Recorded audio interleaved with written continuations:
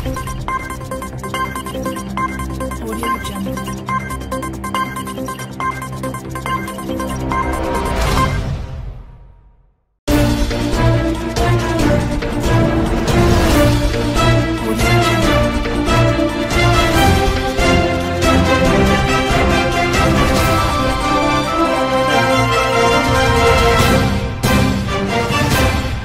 Jungle.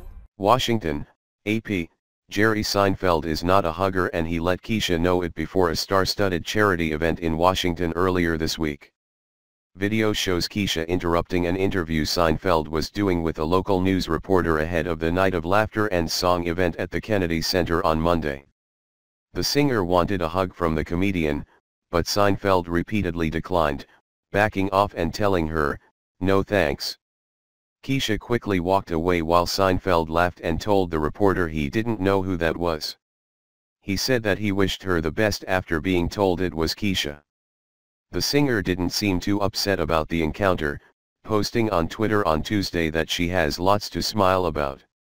Trump to nominate ex-Justice Department official to lead FBI. Washington, AP, President Donald Trump on Wednesday announced his pick for FBI director, a former Justice Department official who served as New Jersey Governor Chris Christie's lawyer during the George Washington Bridge Lane closing investigation. Trump's early morning two-sentence tweet that he intends to nomination lawyer Christopher Wray came one day before the FBI director that Trump fired last month, James Comey, was to testify in public on Capitol Hill for the first time since his dismissal. Trump called Wray a man of impeccable credentials and offered no more information about the selection, ending the tweet by saying, "Details to follow." Wray served in a leadership role in the George W. Bush Justice Department, rising to head the criminal division and overseeing investigations into corporate fraud, during the time when Comey was Deputy Attorney General. Wray took charge of a task force of prosecutors and FBI agents created to investigate the Enron scandal.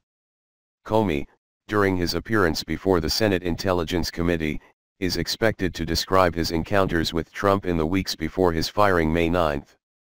Comey could offer new details regarding discussions with Trump about the federal investigation into Russia's election meddling. The White House and its allies have been looking for ways to offset that potentially damaging testimony and have been working on strategies aimed at undermining Comey's credibility. Wray works in private practice for the King and Spalding law firm.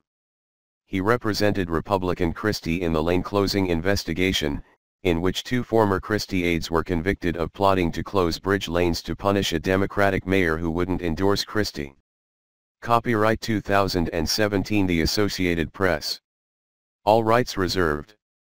This material may not be published, broadcast, rewritten or redistributed. Facebook email. We selected for you. Play video. 2439. Video, SPD officer arrested in narcotics investigation identified. Ranked. In last 24H. Video, highway hazards. Watched by of viewers like you. 223.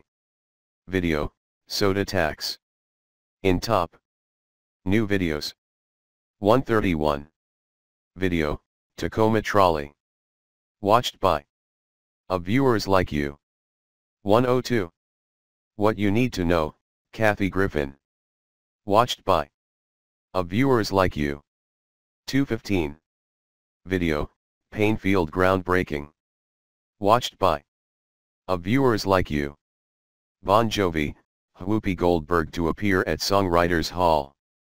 Updated, June 7, 2017, 5:23 a.m. Facebook email. New York, AP, John Bon Jovi, Whoopi Goldberg, and Usher are set to attend the 2017 Songwriters Hall of Fame event inducting Jay-Z, Berry Gordy and others. The Songwriters Hall announced Thursday that Irving Azoff, Benny Blanco, Kenneth Gamble, and Leon Huff also will appear June 15 at the New York Marriott Marquis Hotel. The organization previously announced that Max Martin, Kenneth Babyface Edmonds, Jimmy Jam, and Terry Lewis and Chicago's Robert Lamb and James Pankow will be inducted this year. Jay-Z will be the first rapper inducted into the Songwriters Hall. Ed Sheeran will receive the Hal David Starlight Award, and Pitbull will earn the Global Ambassador Award at the gala and awards ceremony. Others set to appear include Johnny Gill, Pat Monahan, Kelly O'Hara, and Cassandra Wilson. Copyright 2017 The Associated Press. All rights reserved. This material may not be published, broadcast, rewritten or redistributed. Facebook email. We selected for you. Play video. 157. Video, police conduct prostitution sting at casino. Ranked. In last 2-4H. Video, what's next for bringing NBA and NHL to Seattle? Watched by of viewers like you. 2448. Baby born without nose passes, parents heartbroken. Watched by of viewers like you. Video, highway hazards.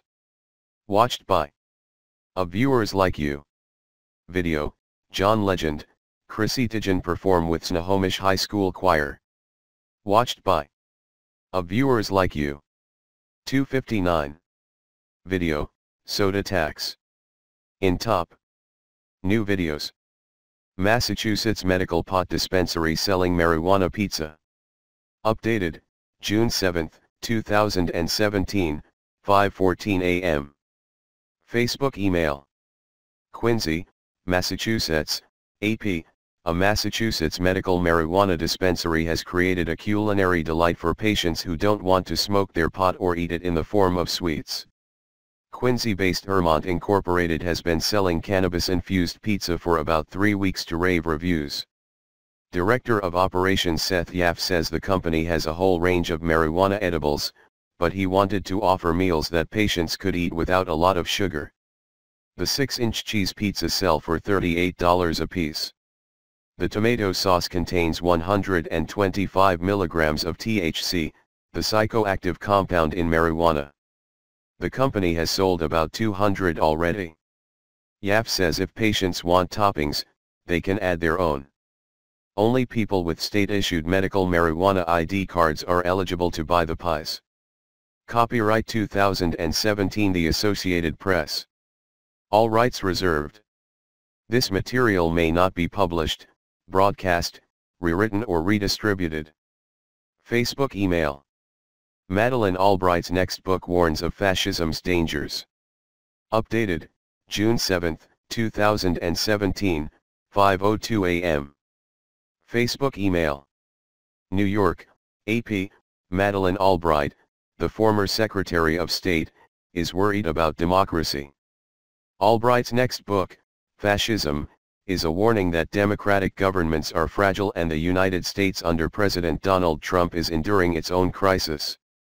Fascism is part of a 2-book deal with HarperCollins and will come out April 2018, the publisher told the Associated Press on Wednesday. Her second book, not yet titled, will be a memoir about her years since leaving the State Department in 2001. Albright, who served under President Bill Clinton, has written the memoirs Prague Winter and Madam Secretary. Former Secretary of State Condoleezza Rice, who served under President George W. Bush, recently published Democracy.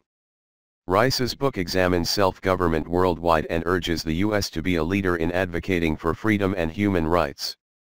Copyright 2017 The Associated Press. All rights reserved. This material may not be published, broadcast, rewritten or redistributed.